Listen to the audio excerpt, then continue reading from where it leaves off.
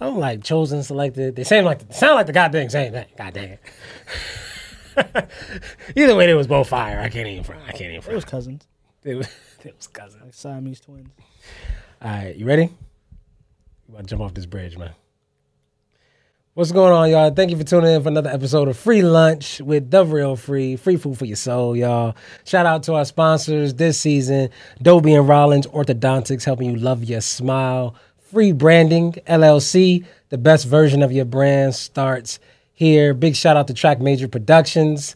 Make sure y'all go to the links in the description of this episode. You can find all of our sponsors. Every single episode is right there. Show them some love. I got today here my man, my youngin', my nephew, Jayden in the building. Give it up for him, y'all. Thank you so much, man, for coming through. Appreciate you. Of course, man. Thank you for having me, man. I get to touch the ring. Yeah. So how old are you now, man? So I know last time we spoke, that was when I had just turned 23. So I'm 24 now. Oh, word? I'm like 3 weeks old. You had to do the arithmetic like that? Yeah, I had to think. I'm like, because last time I was a little kid up here. I love it. So this time we was bringing in this birthday, though, in a major, major way. Mm-hmm. All right? We couldn't just have, like, the big celebration at Chuck E. Cheese like everybody else does. You feel me? I don't know why. Personally, I love Chuck E. Cheese pizza. You know what I mean? They're not a sponsor here, so I don't want y'all to think, like, you know, they made me say that. I just genuinely love Chuck E. Cheese pizza. But you decided to, I'll let you tell the people, how did you decide to bring in your birthday? What was the in general, the idea? Just to bring in my birthday in like the most high fashion way possible. The most extra. You could say it how you mean it. I mean, I just wanted to showcase something that wasn't most fantastic. Normal. Make sure that can't nobody else try to duplicate it ever in their life. Way. Yeah. I brought together the concept of me wanting to put together like my toughest fit, and then realize that the only way to have a tougher fit is to have everybody in a tough fit, and I feel like you can't require that from everybody at a birthday party, but you can at a fashion show. That was like low key, high key, the most firest thing I heard in 2023. This dude said, "What's better than me looking tough is everybody looking tough." That's fire, bro. That might even mess around and be the title of this episode. I might have to play with that one. Can I steal that? Can I borrow it at least? Yeah, just don't take on lease. Can I just lease it for maybe a season? That's fire. So, yo, man, with no further ado, man, introduce yourself. Tell the people who you are. You know, I know the list is mad long, the amazingness, but just give them the brief version who you are, and then we're going to introduce, again, one of the other guests we got on the show today. So I am Jayden Pressey. Right now I go by Strizz. That's my like fashion handle. And as the reason why I'm here now is because throughout the course of 2023, I kind of became an influencer / role model for the fashion community. And I think that that's a place where I felt the most comfort. And I think that's really where I felt comfortable saying that I wanted to throw a fashion show without, you know, being scared to say that it was a big idea, you know? I respect that. That's what's up. All right. And then, speaking of this major, huge event where you had a bunch of other people with the toughest gear, you had to incorporate the help of some super fly models, some people, you know, local and abroad, right? So we were blessed to be able to get one of the models that were able to be a part of the show. My man Say in the building. What's going on? Thank you for joining us. Thank you for having me. Say just real quick, introduce yourself to the people. Let them know who you are. What is you do? Most people know me as Say. A lot of new people that's me know me as Eastside Lenny. But I'm an artist, producer, originally from the Bronx / Connecticut, and also, you know, a model as well. And yeah, I was part of the Selected, the Chosen show that my boy Strizz had put on. I love it. Now, this was not your first time modeling or being in a show, was it? No. So how long have you been modeling?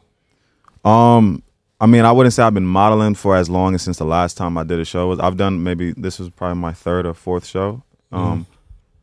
When I had started doing music, I was working with a friend of mine, that started a brand called 7 Views. And I was doing like a lot of modeling for him, just on his gear, his sweatsuits, his pieces and whatnot. And I walked in about like maybe 1 or 2 shows for him and performed at one. So yeah, it was good to get like this refresher. And honestly, no one's ever put it on, like, be it that I did do all that modeling stuff back then, I've never done a scale like Strizz, you know, put me onto. So this is by far the biggest and most official. How does that make you feel to hear someone even refer to something you put on, like, yo, I've never done something on a scale that you were responsible of putting together? Like, I think it's refreshing to hear on the back end of things, because like when you go through the process, it's like you kind of don't realize the magnitude that the event's gonna like leave on the public and on the community when you're going through that process of saying like, yo, I just want everybody to feel comfortable, you know, expressing themselves on an elevated level.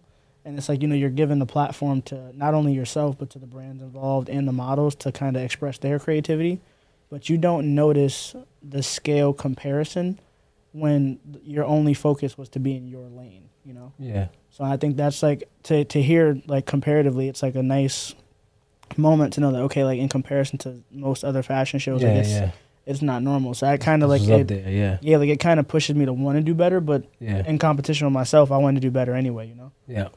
So say, what was the actual brand that you walked for, that you modeled for? 7 Views. It was a brand by a friend of mine named Jayden. That was about like 4 years ago. I want to say, what, 2023. All right, shout out to 7 Views. Yeah, and that was the only brand you worked for? The other ones I couldn't even tell you, honestly, because I'm saying, like, since I've been opened up to the way it's supposed to be done now, it's like I know exactly the standard of it now. So if anybody that's gonna ask me next, I'm probably gonna only say I modeled in the chosen, the selected show. You know what I mean? That's it. That's the standard. Wow, that's tough, dude. Out loud, that is kind of so. tough. I mean, you know, looking at, you know, my man Say right here. I mean, he looks like a handsome dude. You know what I mean? Like, appreciate fly. Like, for you, when you were at the selected phase, right? That was the first phase, right? The chosen. The chosen was the first phase. Where you're going to choose like the models.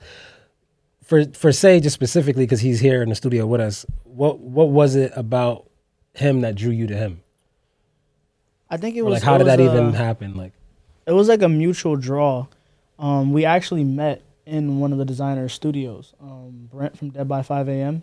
He's like a big brother to me, and like, I kid you not, every aspect of fashion since I started walking more confidently as Strizz, he's played like a very dominant role in that. Like, he's helped me with the screen printing. He's taught me a lot of stuff. So I went down there just to work on stuff for the fashion show. Yeah. And as I was going in, you know, I was talking to you before about how I wanted to do the promotion video. I wanted to show people that the new lane I wanted to go into was more like a creative director and producer. So as I'm going down to talk about my promo video, he's in there waiting on a piece. So we just started chopping it up. And then since I know he... So you wasn't even like going to... Didn't even know him from a camp. Like, I've never seen him. Me and my brother too. It was him and his brother. Scrap. Yeah, and Aaron. Like, and they're just both in there being them, just chilling. And we just started talking. And then I wanted to shoot my next promo video, but the day that I had booked with my boys, we had to reshoot. And they ended up not being able to make it. And I'm like, yo, that was after you telling me like to showcase the brands in every single video. Yeah.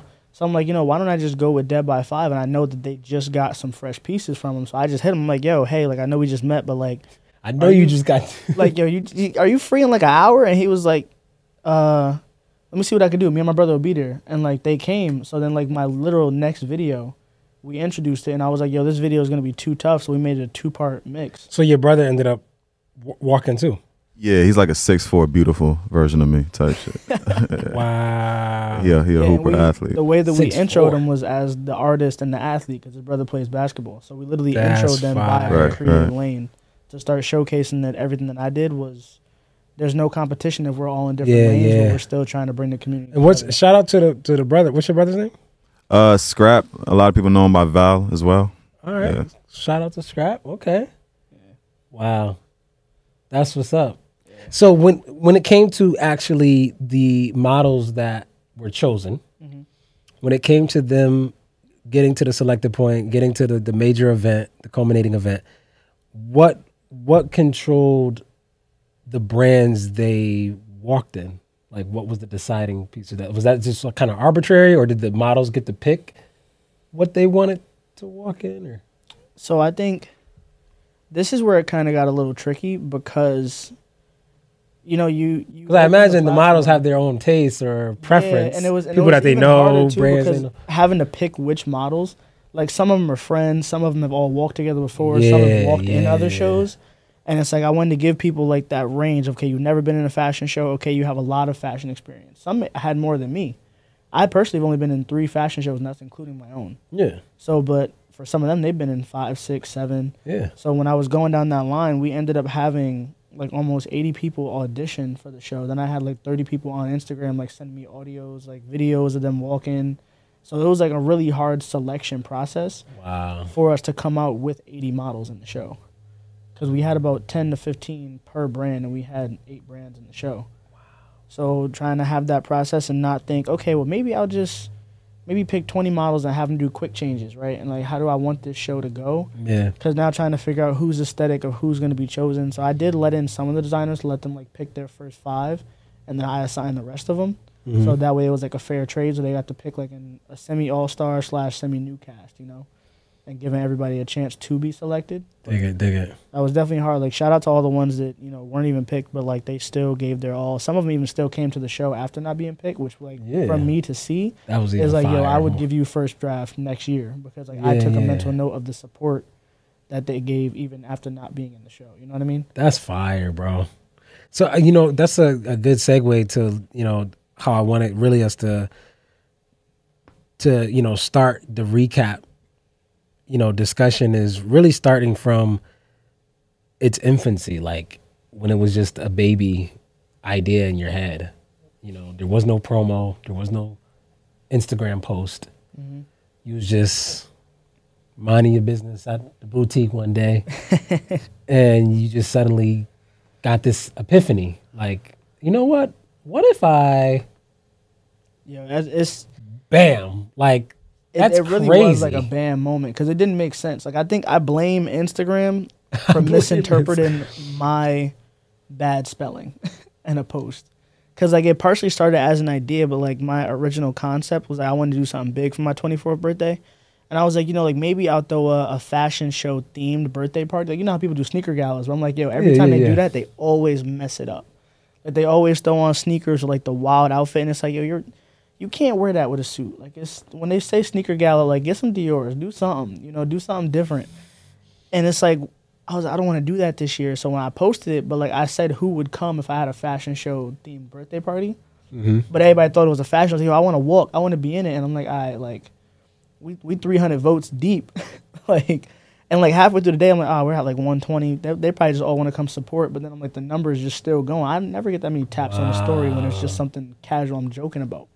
You know, like I've gotten views on a lot of things, but like stuff like that, I'm like, so dang. The people was like, bro, we need to have this fashion show. And I'm like, bro, I can't like not do it. So now like we need this fashion show, bro. I tried to like dumb me out of it. I was like, yo, let me just make a second post and say, okay, if I threw a fashion show, like who'd like actually be in it? And then like the numbers was like almost the same. It was like 120 at that point. And I'm like, all right, so let me just do it. So I went around, and my boy Nuke, he had just thrown a party at the Omni. So I'm like, yo, like that's a big enough venue. And in my head, I'm like, why would I jump to the Omni? Like, I've never even hosted a birthday dinner with more than 10 people. Now I want to back out the Omni. He said, yo, let me just go to the big league, man. Let me get the Omni.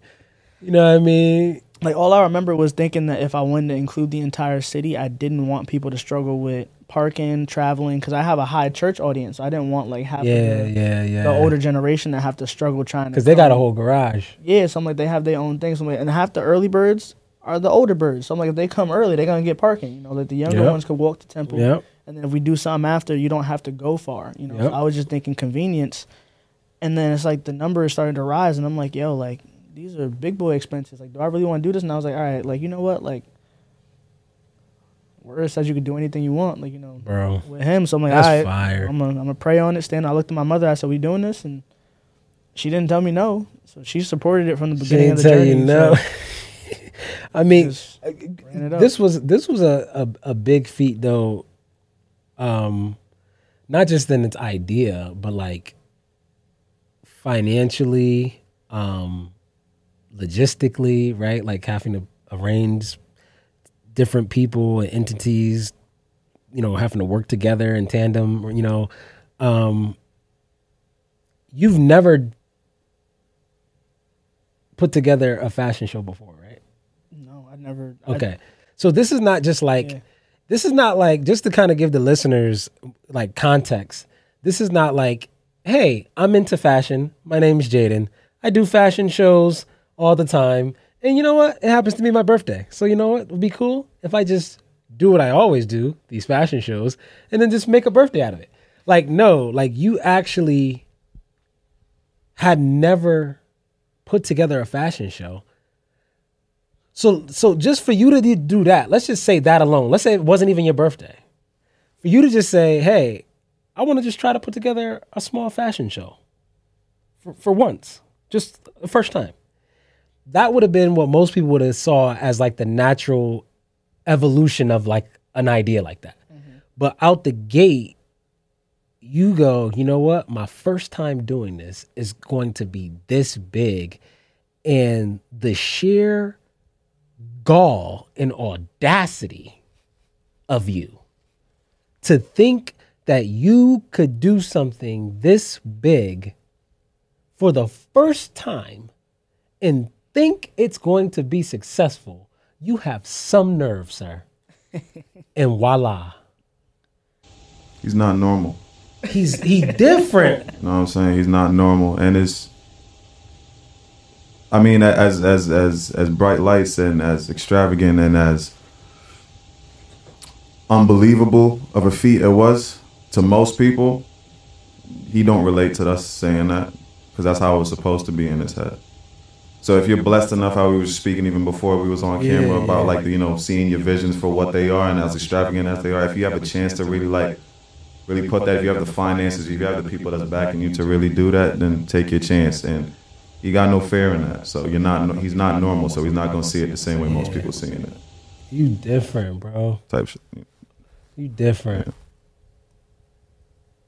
The nerve of you. I appreciate you for that. Yeah, real one. Yo, that's really what like I want you to share with us, man. Just that process, each step of the way, rolling it out. So I know I followed a lot of the social media promo along the journey. I saw now, you know, you had our boy Blue, you know, you had him come on the scene. He big fashion dude. Yeah. So what was that like? Like you looking for now, from the outside looking in, I don't know if it was exactly what it was, but from the outside looking in, you kind of had someone else come along the way with you to do the whole chosen segment.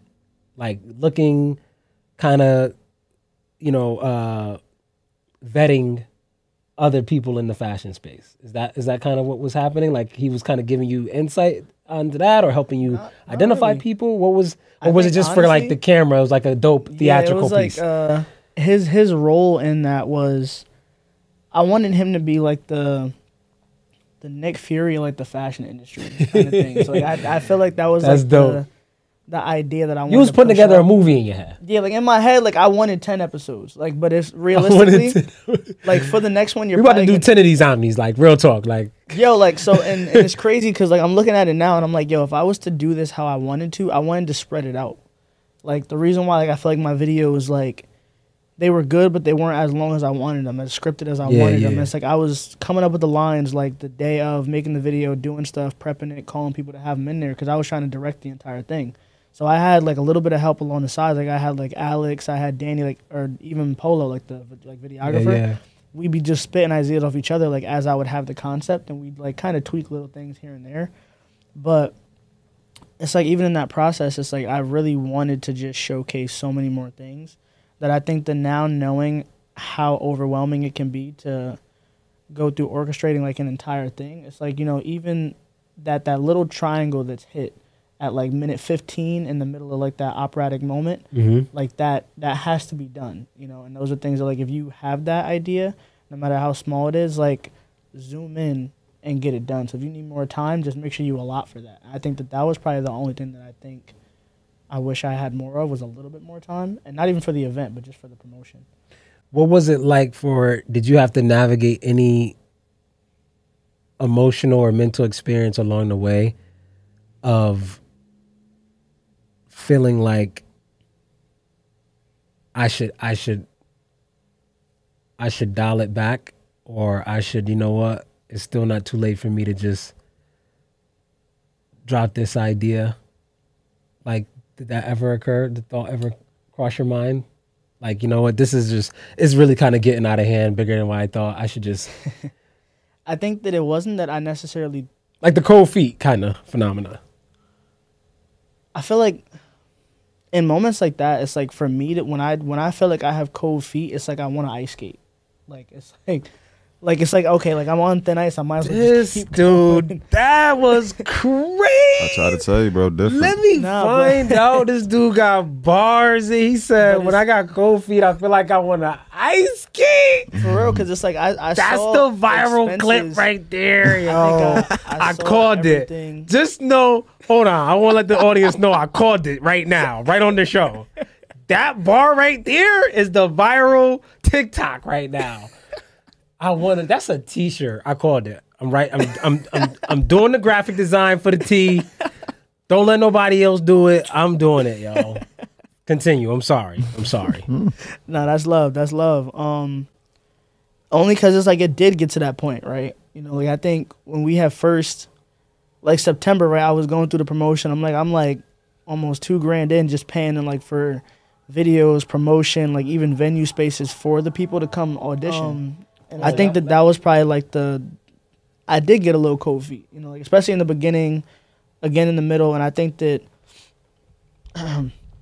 it was probably a little bit harder because I'm hard-headed naturally, and when I started seeing like expenses build and stuff like that, it's like, okay, like I'm looking at this and I'm like, okay, so like I don't have to have as fancy of a venue, like, you know, I hadn't fully like locked in yet, and I'm like, all right, I'm already at this number right here, a couple grand down, and that's just trying to pick a place for people to come audition. So it's, I don't even have any like models selected yet, and I'm already like expensed out just looking at how wide it's gonna be. And I'm like, yo, and then the venue, I'm like, all right, boom. So I was like, you know what, I think I had the idea and set the time for the event. I had put I signed the contract and everything like that, and like my first bill for the Omni wasn't for like 25 days, right? And I was looking at it and I was like, okay, so now I got to get my models. And when I realized, and the first bill was like how much? $2,000. So I got 25 days, come up with $2,000.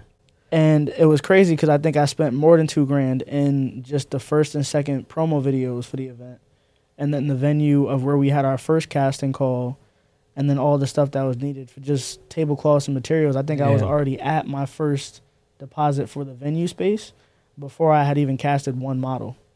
So, and it was all just like when I had the idea and said I wanted to throw a fashion show, I literally had just gone through some of the brands that I was already cool with, texted them, said, yo, would you be in my show?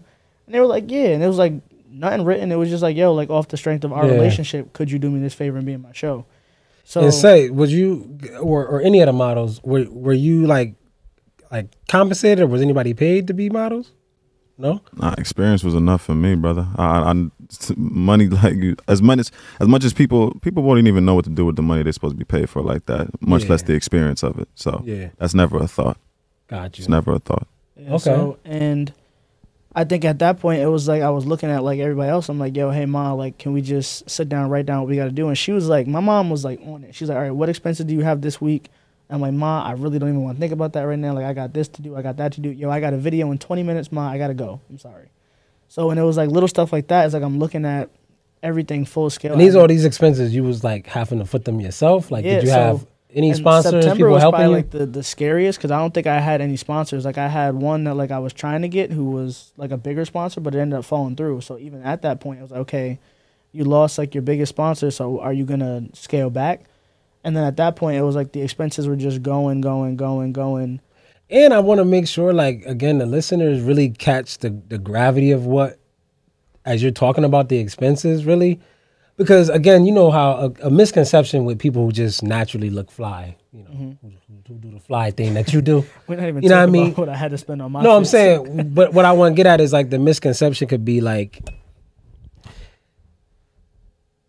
all of the thousands of dollars that it required for you to make that event what it was, you know, for somebody who looked like you, dressed like you, present like you, it was probably just like haircut money. Like it was no real sacrifice involved.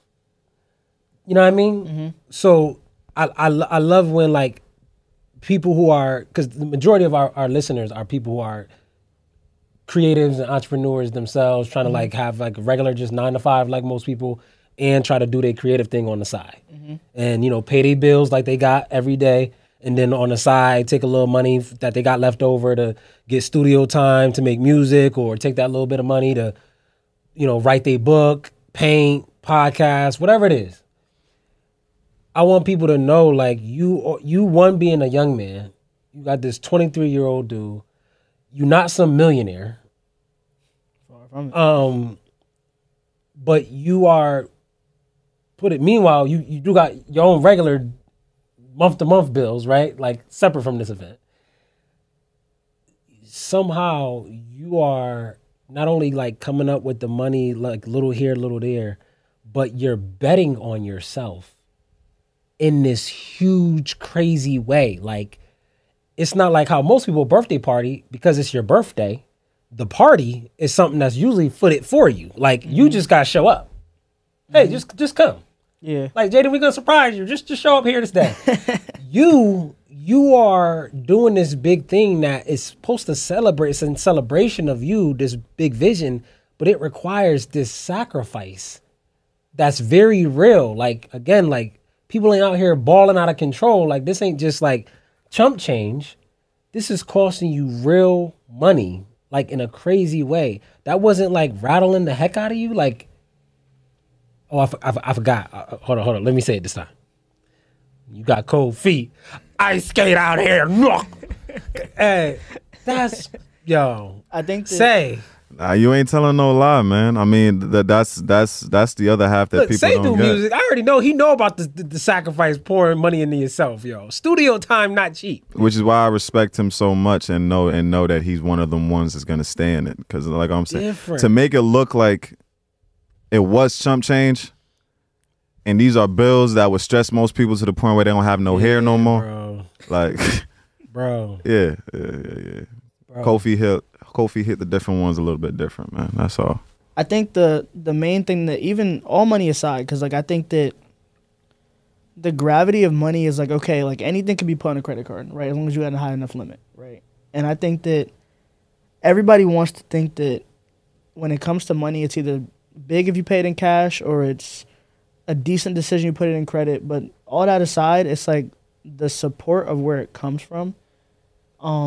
When hosting an event, you really realize that money is not really important until you need it from your true friends. And I think that in that space, it's like you understand, like, okay, you might not be able to get the ticket right now, right?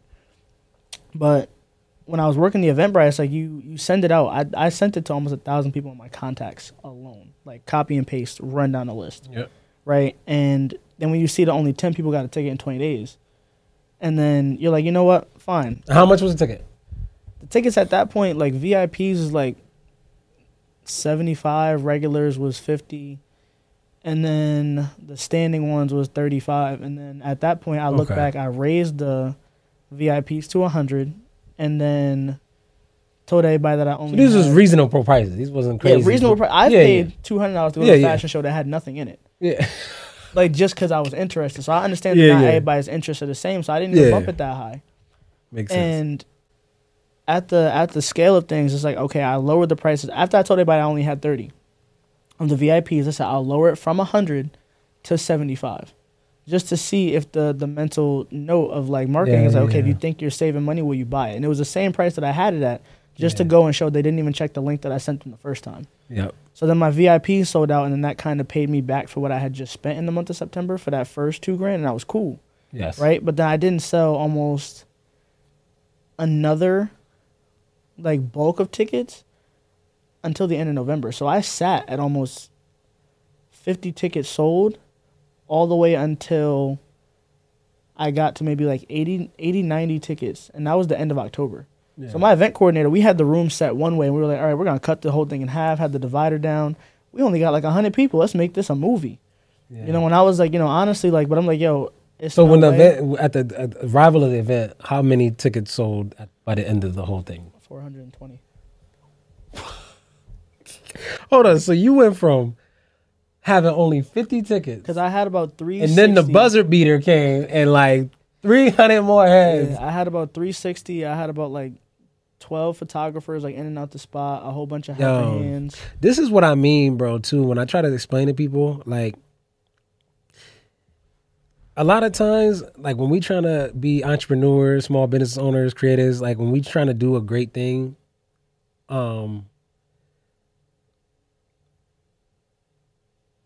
we don't realize that when you simply take those steps towards doing the great thing, it's almost like a magnet effect like happens. Like greatness has a way of finding you in return, but you must stay the course. So you could have got to the point where you had just only sold 50 and was like, yo, looking at this and looking at how much time is left before this event starts, it's probably not. It kind of reminds me of the stories where you hear about how when, you know, back in our country, you know, decades ago when we had the gold rush, and they talk about like this story, a bunch of like public speakers have said this story, like, you know, to like motivate people about how like the person digging for gold, digging for a long time, and then they stop because they don't find no gold, and they leave, and then somebody come right behind them and dig just a little bit further, and they find the gold because they was only like a foot away. If they had kept going, they would have hit gold. Mm-hmm. So again, like with you, like you went really far, and you only got a little bit of time left before the event is here, and you only got 50 tickets sold. That's it. If you had stopped right there and said, yo, yeah, I think that last... mine, it looked like, you know what, it's probably not gonna, I done sent this to 1,000 people in the contacts, man. Listen, let's just round the numbers off to make it like easy. Like, let's say if you actually literally sent it to 1,000 people, mm-hmm. and then you literally only had 20 people respond. How many no's is that? That's 980 no's. Yeah. So most people would have been like, dang, you just got hit with 980 no's, homeboy. Like, this is a sign. Like, right? Like, people be taking no's like that, bro. Stuff as signs, like heavenly divine signs. Like, yo, see, this is why, I knew I shouldn't even have tried, man. Like, ain't nobody show up. When I tell people, like, I've literally have like performed my soul out. I don't know to what degree, like, say, due to like performance stuff or like with his music, but like, you've seen me in the infant stages when I first started to do music or first started doing the spoken word. I was in rooms before you wasn't in none of these rooms, but I've performed my heart out, Jayden, to the point my voice almost sore with 5 people in the room. 3 of them my family. You know what I mean? 2 of them my kids. 1 is my cousin. And when I've done that, when I've done and dared to be excellent, excellence has found a way of finding me back in return. For those who don't stop going, for those who don't throw their hands up and go, man, forget this, and keep going. And because you didn't say forget this, 50 tickets turned into 400 tickets somehow. And he has a lot of freedom to do so because, and whoever's watching this, I really want you to, you know, hone in on the fact that everyone in this room is doing their creative ventures independently. Let's say, for instance, Jayden is hired by Rock Nation or Live Nation to do something like that. 50 tickets, or like we could scale it to the concept that they do 50 tickets when you're supposed to pack the room out with 500, 2 weeks, a month before, they calling it. Oh, all day. They canceling that. But the power of being an independent is you can really bet on yourself until the last second. Sometimes most people don't even get the shot to hit the buzzer, bro. That's a bar. They're not even in the game. They got a coach that could take them out if they're not doing too well. Like being independent, because most people look at even the word independent like a dirty word. Like that's something to hate. Like, don't be independent, man. You know what I mean? You gotta get a record label or you want to get signed or whatever. But it's like the point you just made, that's the beautiful silver lining. It's very liberating. Of being independent is I get to go up to the very last second. Ain't nobody calling this except me. 100%. So when I get tired, when I get winded and exhausted from digging, then I control my destiny. I get to say, you know what, I wanted to call it quits. And then you got nobody to blame or credit but you. God's timing. Bro, that's fire, man. So you had Blue. We talked about like how Blue came along and really was like this dope kind of like, you know, theatrical element. I thought that was fire, by the way. When you started doing those videos, that was fire. Having just a person with you was fire. So that person really could have been anybody, but I think it was an added layer of dopeness because I at least knew who it was. Yeah, it was. I don't know if a lot of your audience too. didn't know who that was, but you know what I mean? Because we knew who that person was. You talking about Unk? Yeah. Like, yeah. But his role too, like, sorry to cut you off. Like his role was, it was mainly because in that space, like he's always supported me in like a fashion space. Like Blue, like backstory, he goes to my church. He's a deacon. Yeah. I lead praise and worship at the church, and that's like where I thrive. That's where I love to be, you know. And I think that my comfort in having him and bringing him from where me and him were in the church, where he knew me as the church kid, like being safe enough to say like, yo, I want you to come follow me on this journey and be next to me. Wasn't even just because like, you know, there's a level of you have to not be afraid for what he would see. You know, like if he only looks at you as a church person, 95% of the people who say that they really do love God, they don't really show that when they walk outside the building. Sometimes. And I had to be comfortable knowing that he'd be with me, but I also needed him there because I knew that I would need him to pray for me. But it's easier if he can see. Kind of thing. So on the days when I did feel like I was stressed out, he knew what to pray for. He knew how to motivate and stuff like that. So even though I was doing most of the work, it's like it wasn't like I felt like just because my hands held the bags, like doesn't mean that my arms weren't being lifted on the back end. You feel me? Yeah. Just like when you got, you know, when you're in the gym, you got a spotter. Like, you know, in the front, you can't see, at least if a spotter is spotting you on the bench properly, you can't see that the spotter got the hands right under the elbow. You know what I mean? Like, let me just lightly get the elbow at least. You know, you got it. You got it from here. Like having that encouragement, man, I know had to be key, you know, especially if your Mom Dukes was there. She was there making the whole time. Making sure she wasn't letting you, you know, quit and give up on yourself. So that was dope. Now we get to the time where like we're closer at the event, man. You got the miraculous tickets is sold, man. This really big, you know, extravagant idea looks like the thing you saw in your head is now clear, like it's coming together in front of you right before your eyes. It's the night before. You laying on your bed. I ain't sleep. You staring up at the goddamn ceiling. I was on the couch. This dude said, I didn't even make it to the bed, Free. I was on the couch on the Free, laptop. I was on the sofa. What was the night before like for you? It was, so the day before I was working. I worked the whole day. So I worked the whole day out in Westport. I left the boutique. On my way home, that's an hour ride. I got caught in traffic. And I'm like, all right, what do I have to do? Right? Because I had a dress rehearsal too. So it's like, all right, what am I about to do? The day before you had the dress rehearsal. Yeah, so I had the dress rehearsal. So I'm like, yo, I'm not going in there by myself. I need somebody who could DJ it. So I say, yo, I say, yo, I'm coming to get you today because I'm like, yo. You needed somebody to DJ the dress rehearsal. Yeah, so I'm like, yo, because my DJ was booked. Like my actual DJ was booked. So I'm like, all right, boom. And there was already issues with that stuff too. Like it was like, all right, one DJ like fell off. So I had to like find, like my DJ had to find me somebody else to DJ. So it's just like the week of, it was like everything that you could think could go wrong. Like, yo, this is what happens, bro. Yo, like I'm at the dress rehearsal, and my mom had to leave to go handle a family situation. And I'm looking at her. I'm like, yo, ma, I got 100 questions. I'm walking up. I'm like, yo, what's good with you? She like, just give me a second. I'm like, you gotta go. Yeah, just handle what you gotta handle. I'll take care of it. Turned around, not knowing how I was gonna take care of it, but I just didn't want her to see. I didn't know what the heck I was about to do. Yeah. And I walk back in the room, and it's like all these people just sitting in chairs waiting to start the dress rehearsal.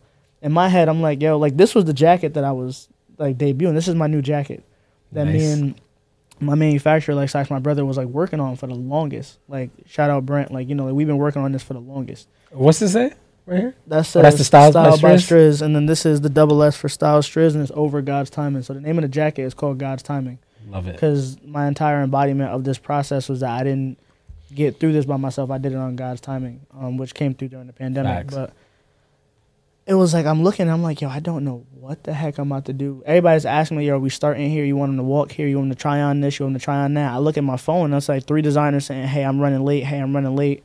And I'm like, yo, all these questions in front of me mean nothing. So I'm like, you know what?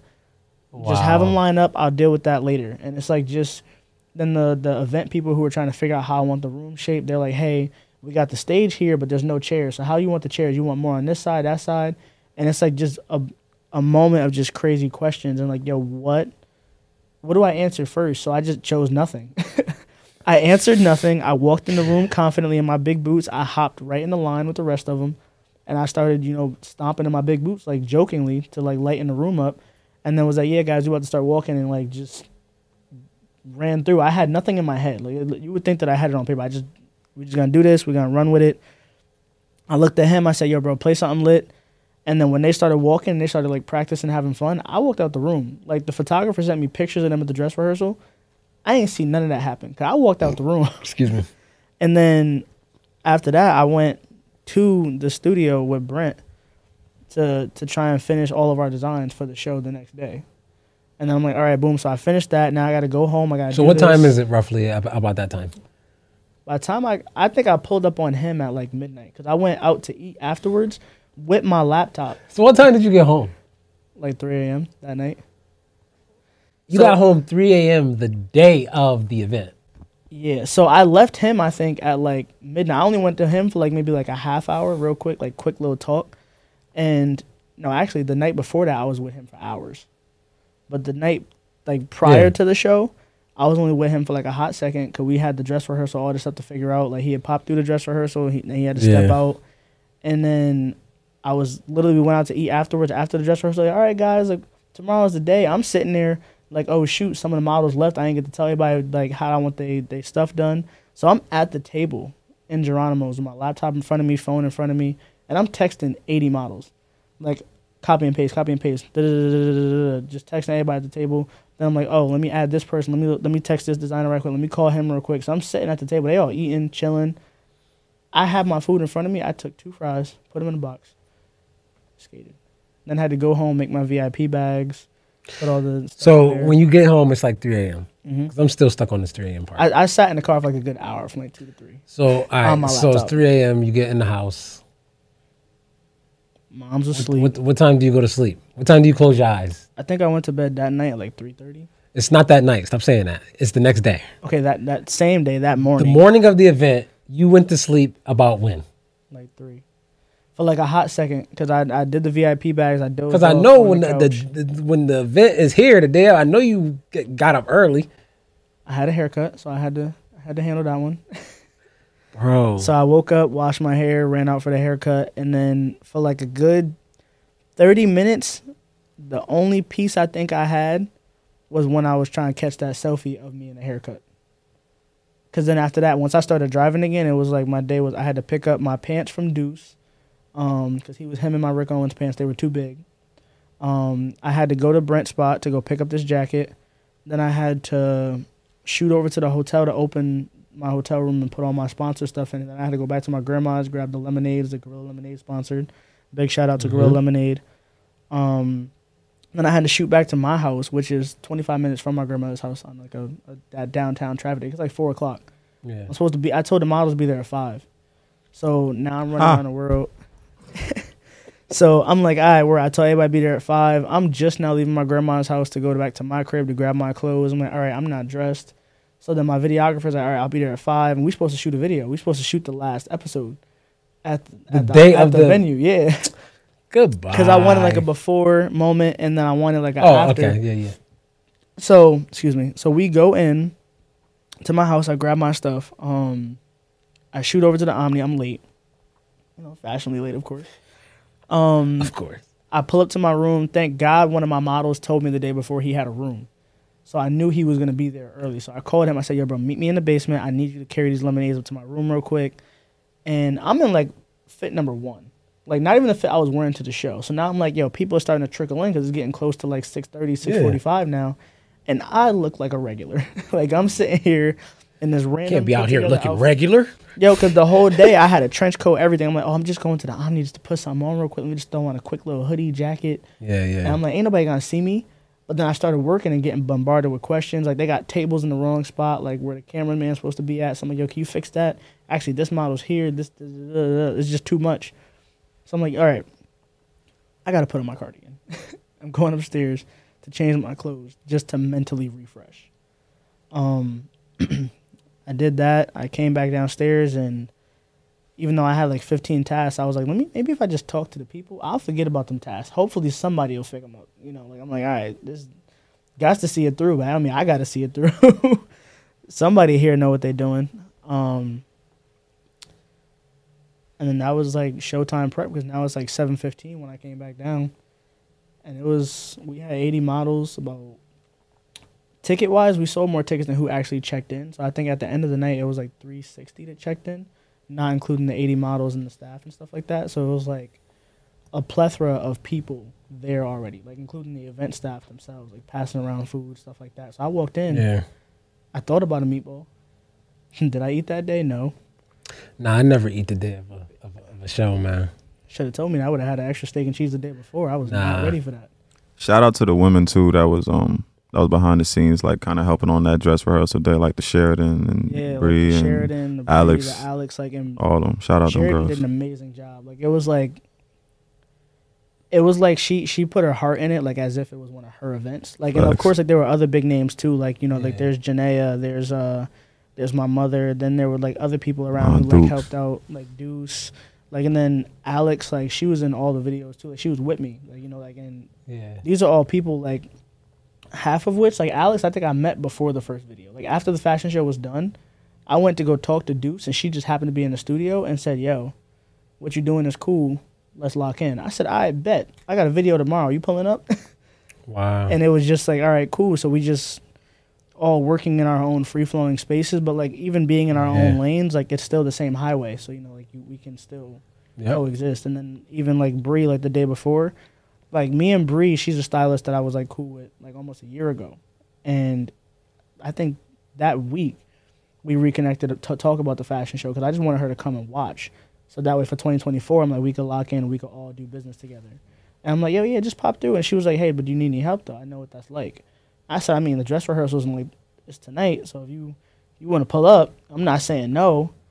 And like, she pulled up, and I didn't even have to give her a task. I wasn't there. And it's mad funny, because like the day of the show, she's helping out behind the scenes doing mad stuff. And then like, I blinked twice, I put on my jacket, and she's going out because she's wearing Dead by Five. So now she's in the show. So I'm just sitting here looking like, yo. Switching hats like a mud. Shout out Bree. Shout out Bree. I'm just looking, I'm like, yo. But that's what I mean by when I say excellence has a way of finding you. Yeah. Like, cause you doing your excellent thing, and you don't really got the whole piece of the puzzle. Like, you don't know everything, but as you stay faithful and diligent and persevering, taking more steps towards you being excellent, other excellent people around, that's why I call it like, it's like a magnet effect. Other excellent people start to notice, oh, you excellent like me, or you determined like me. Let me help you, because that's a common thing amongst excellent people, is because it could be something that's so rare. When we do come across another excellent person or entity, we like to connect for like, and you ain't got to pay us nothing. Nah, yeah. Off the time, it's like, yo, because they see the vision, because you know what it's like to feel alone on your excellent journey. Mm-hmm. You know, so when you find somebody else trying to just be excellent, like, you just trying to do your thing, bro. Like, I see you. Right. Let me, like, yo, just tell me how I can help. Like, you know what I mean? I don't even need nothing. Just let me, you know. So that's why I told you, don't tell nobody else that price. I mean, when you first came through and we was talking about, like, I'm like, yo, Neff, like, send them through. Anybody else? Even now, especially, like, I didn't think it is till talking to you on the show just now, but like, I'm like, even after it's been done, for, you know, other models that you connected with, people that, you know, are taking it serious, like, you know, your event wasn't just something that they were just trying to do, you know, out of love for you, but like trying to actually, you know, persevere in their own way. Yo, still tell them, like, you know, to send them my way, just to be like, you know, guests, like, you know, if they got a story of perseverance and journey, just being an entrepreneur or creative, I always like talking with people like that. You know what I mean? So, because this is what I do. Yeah. You know, I do this excellent. So, you know, some of them, like, I kid you not, like, that's how you know that God had to be involved, because I think everybody in the room was an influencer in their own estate. Like, and it was crazy because, like, even though, like, we all live completely different lifestyles, like, I knew that we were like a family when, before the show, I had my doubts too. Like, for a second, I'm like, all right, I'm gonna just pray by myself, hope the show goes good. And I'm like, all right, like, something just kept pulling, like, for me to pray with everybody. So I'm like, all right, boom, we all prayed together. Yeah. And afterwards, it was like, it's so funny that I felt like the fashion show, like, in itself was like the pandemic. It was like, it was almost so sickening to see how many friends became of this event. Like, I'm looking at social media and people who, like, I've never seen talk to each other. It's like they're tagging me in the post. So my notifications, like, I posted my own photo and didn't see any of my own notifications because it was just, yo, such and such commented on such and such. And I'm like, yo, wait, they just told me last week they had never met. But now they commenting like, oh, my brother, like, oh, I'm proud of you. I'm sitting here looking at, like, the trickle down motivation. The networking, I'm just yo. like, yo, this is excellence finding each other, yo. It's so beautiful, bro. It's like when they show you in science class visual pictures of, like, the brain synapses happening, like, and the neurons and all that, talking, like, that's what you see it in real life with people. Like, it's like, yo, y'all all strangers, like, y'all don't even know each other. Like, that's how it would be when I would, like, go and perform at the Apollo, right? Like, again, like, shout out to Apollo. You see I put my plaques up, my the 3 times I performed there. Oh, that's cool. Like, but, like, yeah, like, oh, that's cool. But, yo, it would be people you never even met before. You don't know these people, but you get backstage and you see people who are passionate about their instrument they play or their music, you know, they singing, whatever. And you know that all of you are on this same journey of just trying to be great and trying to look for the next opportunity. And there's something about that commonality factor that stitched you together, like how you were saying, that affect like a family. Like, now it's like I remember probably my most recent time right before the pandemic that I performed there. I had like this like 60-year-old dude, like OG. He was like he was a singer, and he went ahead before me. I was in line to go right after him on stage. He went up before me. He had got booed, right? So the process is when you get booed, you go back downstairs, just past the curtain, back downstairs to the green room. And in the green room is where everybody else is waiting, and they watching on a TV, like waiting for their turn to, like, you know, come up. So he come downstairs, and dude is like distraught, like almost to tears, bro. And I can hear him mumbling under his breath. He like, man, I'll never do this again. Now, mind you, before the show started, we've been in the green room for like hours, like meeting each other, talking, like the director give you like all the rules and stuff. So he had told me a little bit about his journey. Like he like 60-something years old. So he homeboy been performing for like 30 plus years. He been doing this. So then for me to fast forward, see him come downstairs and now hear him mumbling under his breath, like how like he never gonna do this again and all this. I was like, yo, OG, you've been doing this for decades, bro. You gonna let this one moment in history, like this one. Respectfully, though, it sucks that it took him 30 years to figure out that it wasn't for him, though. No, but it's not even like it not being for him. I was more on some type of time like, yo, if that's your passion and you've been doing it for 30 years. That's what I'm saying. So you like keep going. Right. Don't let this thing rock you. Right. And now have you thinking, no, I can't do this. You know what I'm saying? So it's like, I see what you're saying. So you saying like now he convinced himself it's not for me. Or were you doing it for your own personal pleasure? And that's what I tell a lot of creatives. Yeah. Always keep that you're doing it for you at the forefront. Everything else, every good compliment you get, every bad negative criticism you get, it needs to be thrown into the same place. And unfortunately, that's in the back and to keep going. So that's why I'm saying it's unfortunate it took 30 years for him to figure out that it took one note. I like that point that you said, though, that you said whether it's a compliment or a criticism, right? Let both of them go to the same place. Same place. Did you peep that? That's tough. Right? Because what happens is we let the compliments come in because they're compliments, right? We think it's Gucci. We think that's okay, right? To let the compliments go here, right? Because we like, what's the harm in that? It's a compliment. The problem with that is once you get conditioned to let compliments go here, you also let the criticisms go here. Exactly. And then now it's a problem. I feel like sometimes But like if you, twofold but too. peep game, but like how Say was saying, if you put both of those things somewhere else, they really need to go behind you or to the side somewhere. The compliments and the criticism. Right. Because really none of them should be going here. Right. That's the truth. That's the reality. Right. But the problem is you let the good ones in here, soup your head up, and then now you can't stand, you can't even take a criticism now. Yeah. So what I love about individuals like yourself that I know, what I love about me and people like me is I'd rather the good and the bad, I'm of no reputation. Let it all be like unto God. Blame God for it all. Cause now as long as I'm like guided by that reasoning, right? It's like, yo, if it's going good, if it's popping, yeah, you know, I appreciate you. Oh, thank you. Yeah, thank you. All glory to God. I'm gonna give the praise to God. I get the criticism. I heard you.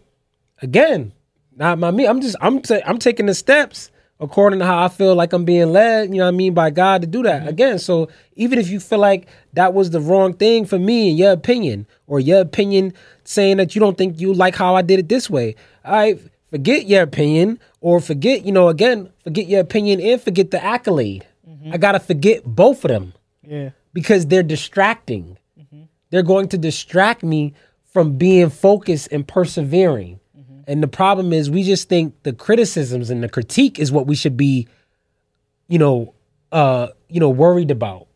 You know what I mean? Sidestepping and avoiding that. No, you need to be worried about the swollen your head up, the compliments. Because again, like they gotta both. I just like there's no better way to say it than how Say put it, yo. It's like at the end of the day, they both gotta go be put in the same place.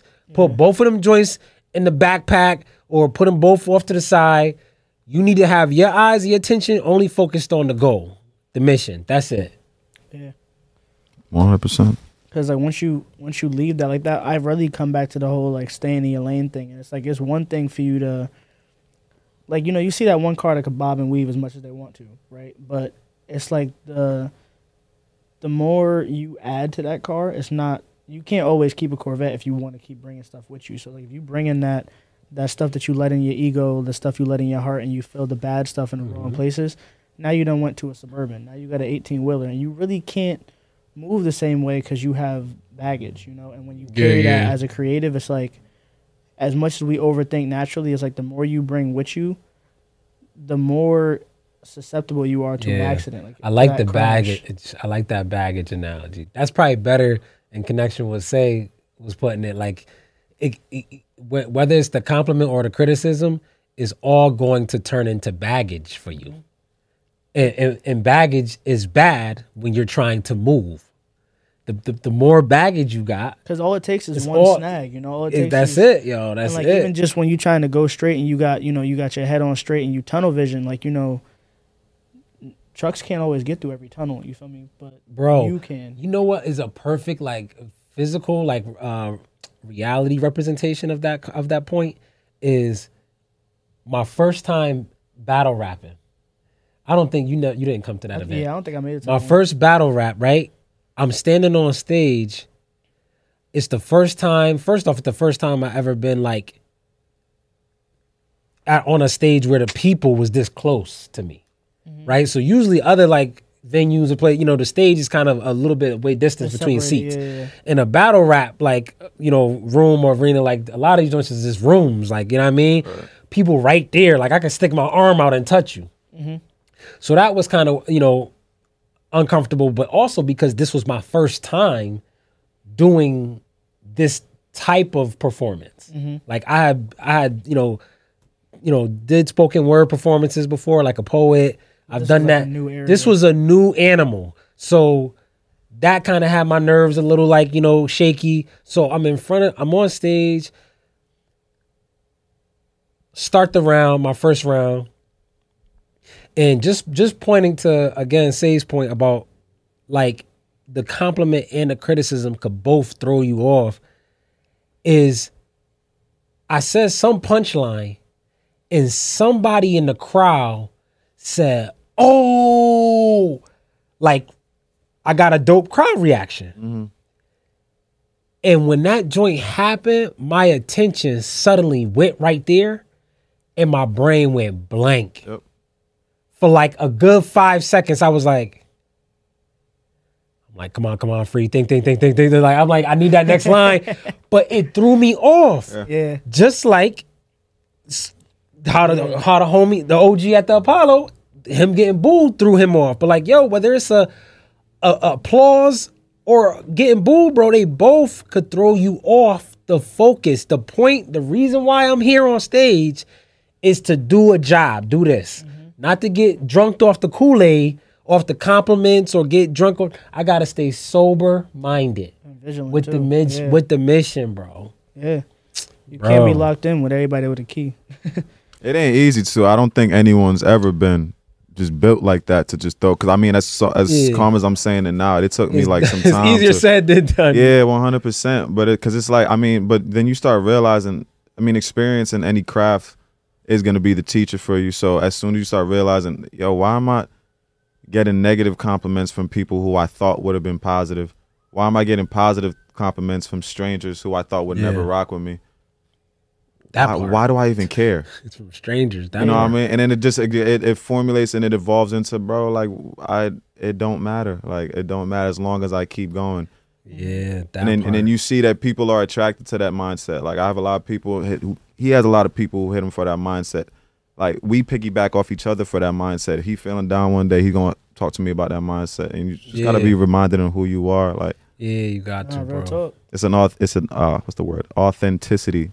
Yep. Type of thing. If it's for you, it's for you. Yeah. If it ain't for somebody, okay. I think that's even when I was talking before about the 1,000 people that I texted. Like when you look at those numbers and you scale back, and even at the end of the event, like mentally, that right there, if it weren't for the fact that I was okay with whoever came, because I just wanted to put on a fashion show and give everybody a platform, I could have taken that personal. Like, yo, like my own homies, like, ain't here. And like, even the day of the show, like you would think that that's just because I ain't make it. I'm gonna keep it a buck with you. Yeah, but you I couldn't make it. I was doing a billion other stuff.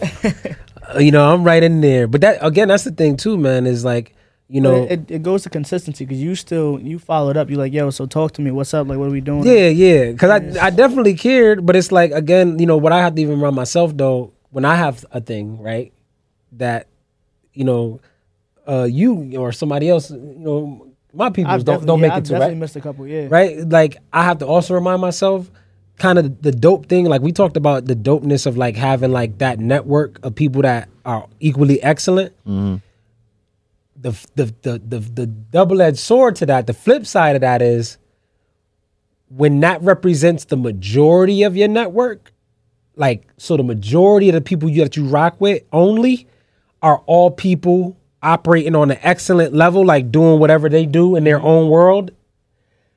The problem with that could be when you do got something, they're busy being excellent. Main character syndrome. Everybody's a main character in their own movie. I'm busy being excellent somewhere else. Right. The Avengers but here's the beautiful part though of that too is if how you said that word authenticity.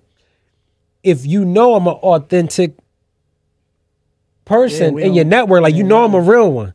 So if you don't see me pull up, Jayden know it's because I'm busy doing I'm doing the thing that he even want me to do. Right. That's the secret key right there.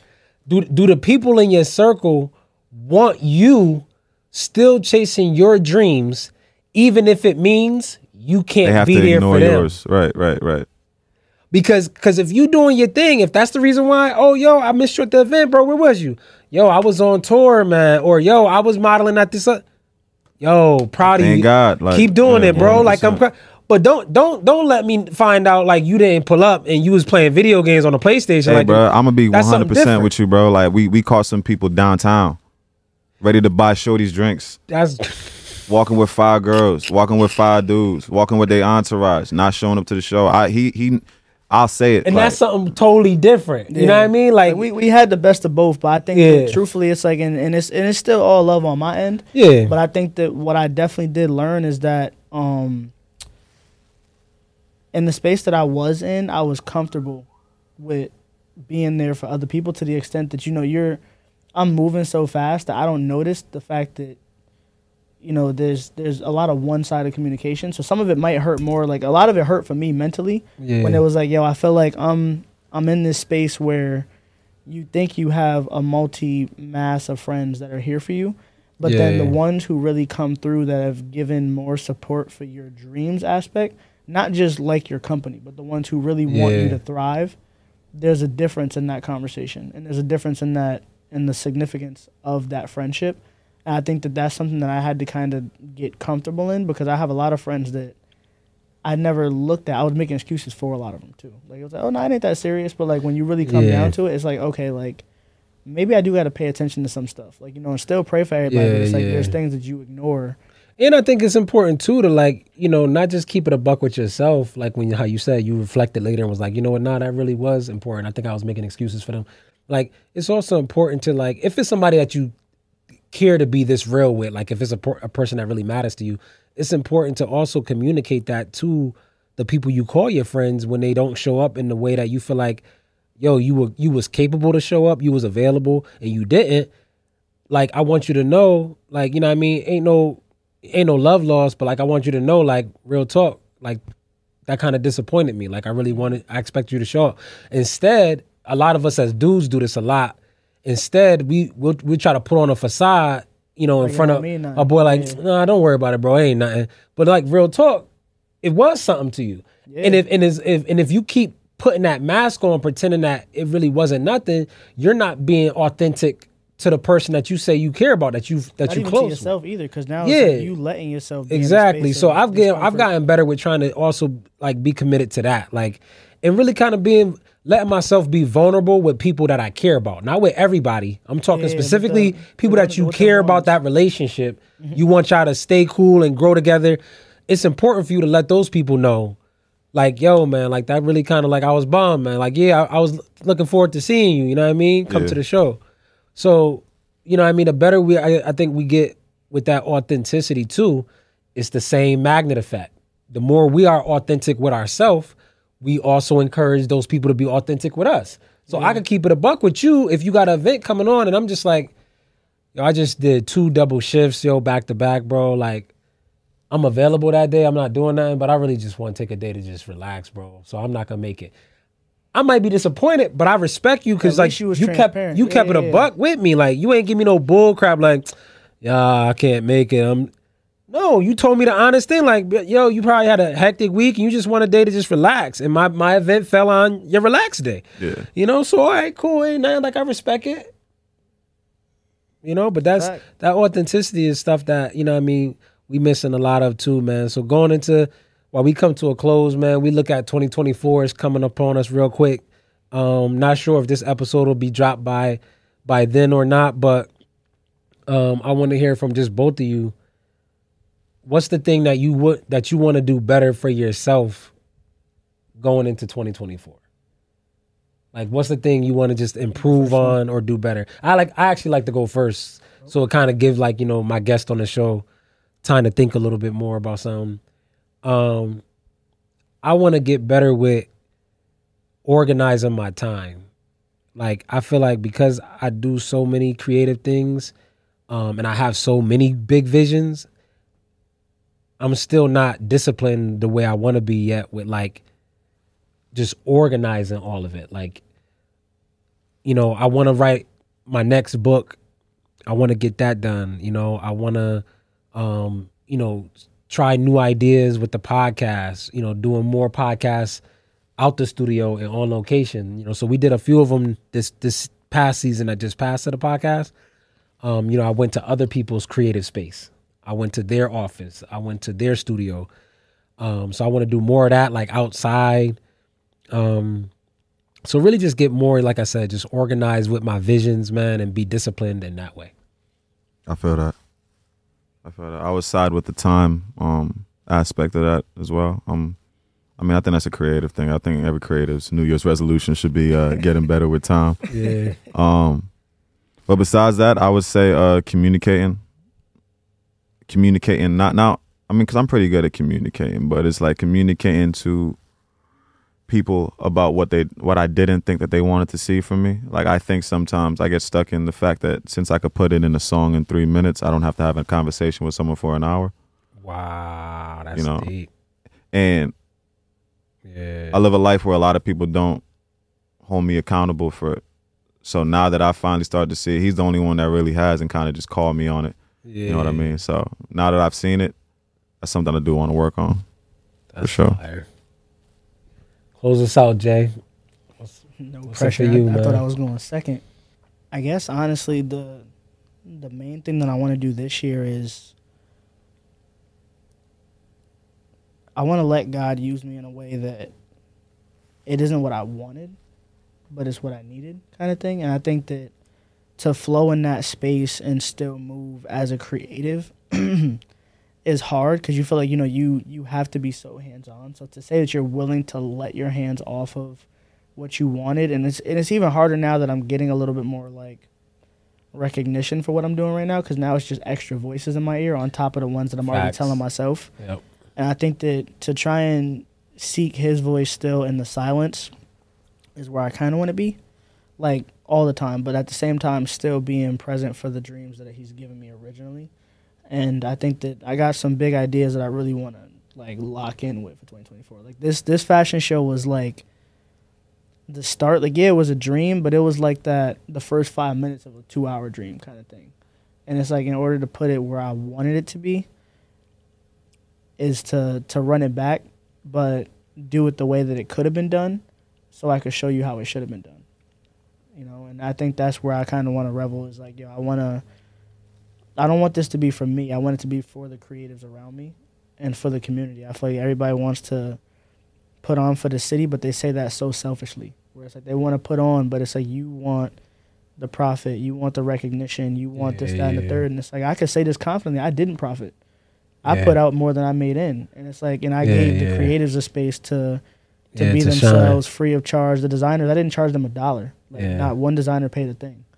So that's crazy, bro. That's big. I want that to be something where it's like next year, it's like it's something that you look forward to. Like I got models saying they won that was what made their year, but it's like I want to give you something to look forward to while giving you a reason to trust God when things don't look cool. So while you're looking forward to the event, you don't give up in the process.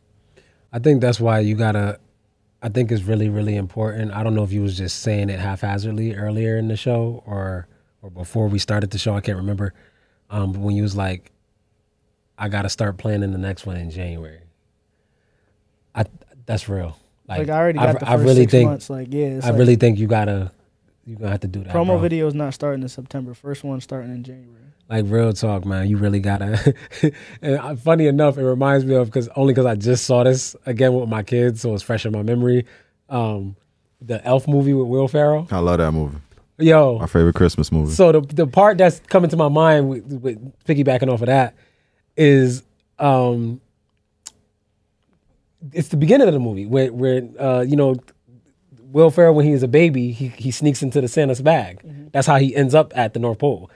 And so Santa comes to the North Pole with the bag. He drops his bag and he tells all the elves, he's like, another Christmas complete, like, right? So all the elves are like, yay, yay. And then you hear the elf go, all right, so now let's get prepared for next Christmas. And then they start building. And it was like, yo. It was immediate. Like, literally, like, it's December 25th, December 26th come. We getting ready for next December 25th. That's what I'm saying, bro. If Santa ain't stopping to get patted on the back, we don't need to neither, bro. Not Santa making a debut, dropping bars on the drum. And that's it, bro. Like, yo, the event is done. It's successful. Many of us, you know what? There's actually old football, I think Emmitt Smith Super Bowl commercial. That's the similar principle. It's like now that you've won the Super Bowl, what are you gonna do now or something? And he's like on the bench, like in the weight room or something, and he getting ready for like next season. Like it's no, you do it again. It's no pause. Like it's all preparation for the next thing. Like, you know what I mean? Yeah. So I really want you to like challenge yourself, bro. To keep your foot on the gas, bro. Like stay, like, keep going. That's my thing. I've been putting in people comments on social media all year, bro, all capital letters. I see somebody post something dope that they doing, bro, movie stuff, acting, modeling, like, keep going. Keep going. Like, don't stop. Don't get high off of the likes. Yeah, off the likes and the accolade. Like, and for me, when you take the leap to do that entrepreneur or that creative thing you do, when you take the leap of faith and do it full time, like, that's how you eat, that's how you live. Yeah. That's when it gets synced in, that you got to keep your foot on the gas. So, like, I be telling people, I don't even get to tell y'all on social media half of the dope stuff that I do or that, like, I achieve, because I don't have the time to stop and then, like, make this big thing about it. It's like, yo, I gotta get my next meal in order. Like, the baby need formula, like, and new diapers, bro. Like if I don't do this again and get my head ready to keep preparing for the next joint, the next bag, I'm not gonna eat. Yeah. Like, that's a different reality. You know what I mean? When it's like, hard hitting one too, for sure. You know what I'm saying? Like, so, you know, and it's nothing like you realize in those moments, it ain't nothing to brag about no more. Yeah. You assessing the situation in a whole different way, while everybody else wants to brag on you and clap. You like, yeah, thank you. All right, so like, you trying to move on and get in sight the next meal, bro. Yeah. So, like, again, man, I'm so proud of you, bro, of, like, just the perseverance, man. I'm proud of you of just, like, your belief in yourself, because, you know, me and other big bro like Chuck, man, we got a long history with you, bro. Like, making fun of this dude, clothes, stuff, man, all the time, bro. Y'all built a monster, man. It's all love, you know what I mean? But you know our style ain't just your style. Like, at the end of the day, you know, I'm glad, and you know how the saying go, like, you know what I mean? You only really mess with people like that, like who you love, like, you know what I mean? Who you care about, like, and if I knew you wasn't built for that, I wouldn't even dare. You know what I mean? I love you that much, or we love all our young people that much, you know, that, you know what I mean? We only gonna throw those hard blows at the ones we think that could take it. That could take it, yeah. Like, so we know you could take it, man. And I'm proud to just see you keep going, man. Yeah, I'll be coming for this dude. I'm gonna keep it a buck with y'all. Like, I'm not all deep into the fashion joint, yo. I'm a real simple dude, man. Stuff this dude be coming out with, man, where I be like, yo, what are you doing, bro? And this dude, like, yo, he know what he want. He know what he like, man. And that's how we gotta be with any part of your life, man. Like, you know, whether it's your faith, you know what I mean? The same muscle fibers is tested. Yeah. Like, you know what I mean? If you was that weak, like, oh, somebody gonna make fun of your shoe or they don't like what you wearing, you def can't be no person of faith and keep your faith. Like, it's people making a mockery of you all the time with that. So no, I say this, like, all the time. I was gonna make a video and say it, and I part of me stopped just because I didn't think that people would fully understand the gravity of it. But it's like, nobody wanted to walk in my shoes until the shoes had a designer label. And it's like, and in that space, It's like, you could easily give up on being who you are easily and lose yourself. And I think easily trying to put on for the city now, I think the one thing that I can say is that Jesus wasn't received at home. Like, he did a lot of his stuff outside of his area because the people there didn't support him. And part of me mentally is like, while I'm trying to do stuff for the community, for the city, and not give up, I keep that Denzel mindset, like, as if I'm saying, like, I'm from around the way. I'm leaving here with something, you know, like, and it's when you keep that mindset that, like, you don't belong somewhere, it makes you feel like you fit in even more because they appreciate you, like, you're not one of them. Yeah, and that's what I do. Jayden is different, y'all. Yo, give the people, man, where they can follow you, man, where they can find you on social media, bro. The handle is Strizz, STYLE.STRIZZ. And if you guys are looking for any of the jackets, any of the pieces that I curated, it's the Strizz collection, like, as in STRIZZ collection. And, you know, say, shout yourself out, man. Yeah, say, let them know where they can find you, bro. Eastside Lenny on all platforms. Eastside. I'm pretty sure I know how to spell that. Lenny, Lenny. You find me anywhere. Good tunes, good vibes, good direction on my side.